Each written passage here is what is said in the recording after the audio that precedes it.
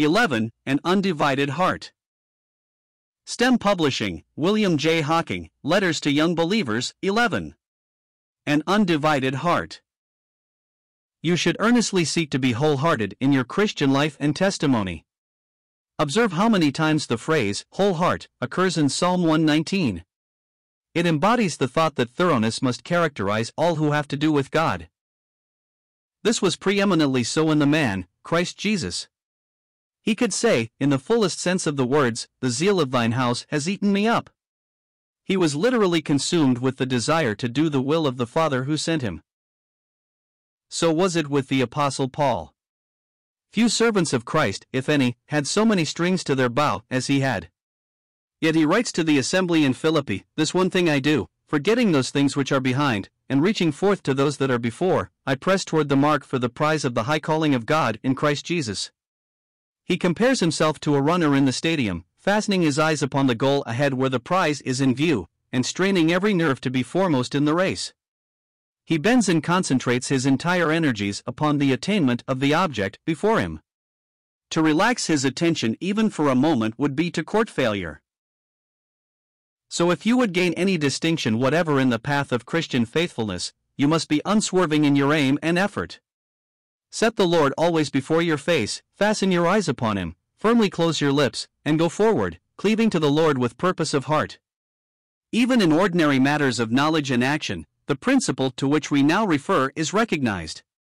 For a man to accomplish anything of value, it is found to be absolutely essential that he should devote the whole of his powers to one end. The student commonly selects one science, which he follows exclusively. It may be geology, or botany, or any other, but no person hopes to attain eminence in more than one. Indeed, it is often found that a branch only of a single science is sufficient to occupy the studies of a lifetime.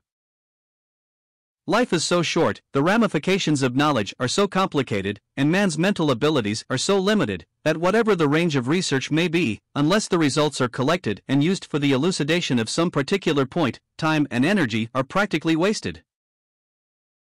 Our present concern, however, is with spiritual things, and divine exhortation is independent of support from the practical wisdom of the world.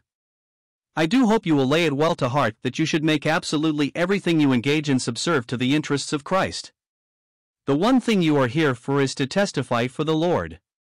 Therefore, in all your reading, in all your pursuits, in your companionship and society, see that everything is made to help to a bright and faithful witness for Christ.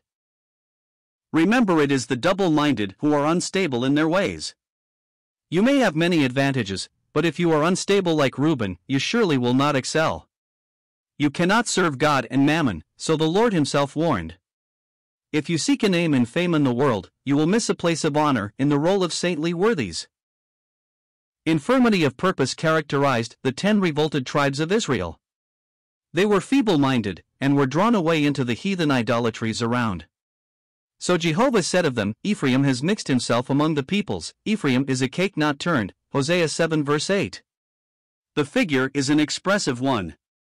In the process of baking, the Orientals turn their cakes over and over that they may be thoroughly and evenly exposed to the influence of the heat. An unturned cake is burnt not baked, and it is of course useless, unless both sides are equally baked. So you should remember that any attempt on your part to serve two masters must end in disastrous failure. Demas allowed his heart to set itself upon the world, and soon the difficult path of testimony grew irksome to him.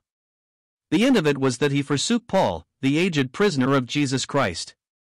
And so will it be with you. Directly the love of the world and its things enters the soul, love for Christ and for the things above is sure to wane. It is so easy to drift into the world where there is want of watchfulness. Bear in mind that declension always commences in the heart. Hence the exhortation, keep thy heart with all diligence, for out of it are the issues of life. But it is also written, where your treasure is, there will your heart be also. Let Christ be before your heart as your treasure. Let him have supreme sway over the powers of your whole being. An undivided heart is the secret of true and faithful testimony for Christ. Watch therefore against anything that seeks to intrude between your heart and the person of the Lord. Upon the first sign of anything that displaces Christ in your affections, confess it at once that you may be restored. Is not the Lord worthy of the service of your whole self? Depend upon it, there is no one nor anything else that is worth living for. There's not on earth to rest upon, all things are changing here, the smiles of joy we gaze upon, the friends we count most dear, one friend alone is changeless, the one too oft forgot, whose love has stood for ages past. Our Jesus changes not. The sweetest flower on earth, that sheds its fragrance round, ere evening comes has withered, and lies upon the ground. This dark and dreary desert has only one green spot, 'tis found in living pastures, with him who changes not.